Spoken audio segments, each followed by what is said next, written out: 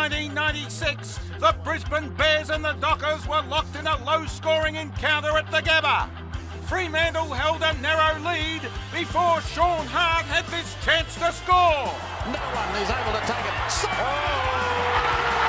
In the front. They've gone mad.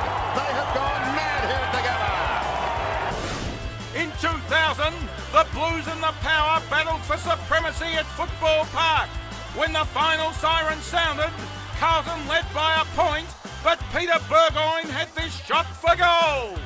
Peter Burgoyne, he's done it! Right at home, Peter! In 2005, the Saints and the Dockers battled it out at Subiaco Oval.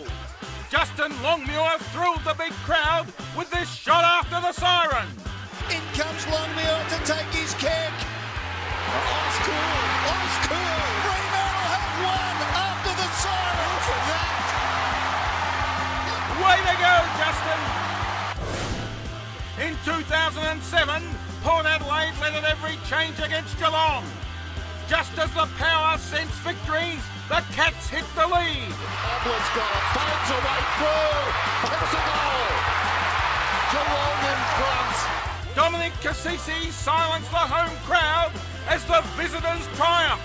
Cassisi to win it. Cassisi does win it. In 2010, Brent Harvey celebrated his 300-game milestone as he led North Melbourne to victory over West Coast at Subiaco Oval. Boomer, you're a beauty! There have been plenty of memorable highlights in this round.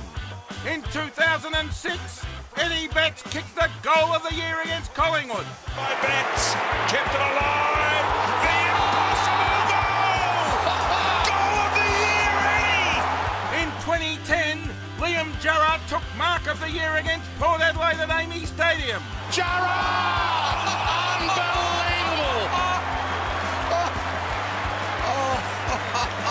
That is the mark of the year.